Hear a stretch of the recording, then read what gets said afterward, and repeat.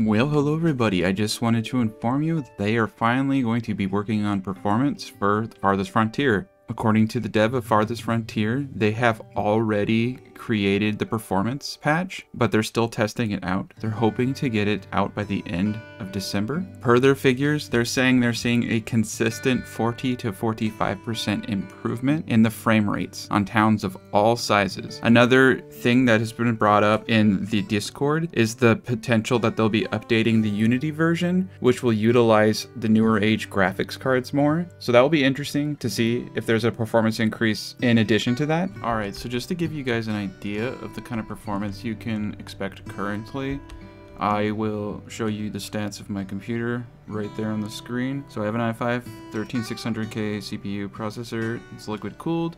I have a 3080 Ti GeForce Asus TUF, and I have DDR5 6000 MHz G-Skill Trident. I did actually have this on higher video settings, but I had to turn the super sampling down to my 2K resolution that I'm using, and I also turned down anti-aliasing down to 4. Shadows I turned down just a little bit too, but everything else is still pretty high graphics and everything looks pretty good. I just got this computer this month actually, but this is the performance I'm seeing on my village right now. 568 people with quite a bit of walls, which also creates latency issues. I do have an FPS counter in the top left hand corner. You can see currently it is only using a few of my CPU cores, but it is definitely taxing the GPU and several other components pretty heavily. I'm getting, if I zoom in, about 40 FPS. If I zoom out even further, I get about the same amount, to be honest. It's more like 30, zooming in it's 40. So the 0.81 patch is supposedly going to give a 50% increase. So that would be like 60 FPS here and probably like 45 FPS here. That would be crazy, crazy awesome. I'm going to try to push this build pretty far. There are some things that they probably want to look at though. Like you go and you look at a farm. I don't know what it is about farms, but farms tank my frames per second. Tank it. You can see I was getting like 20, but yeah, I get like really bad frame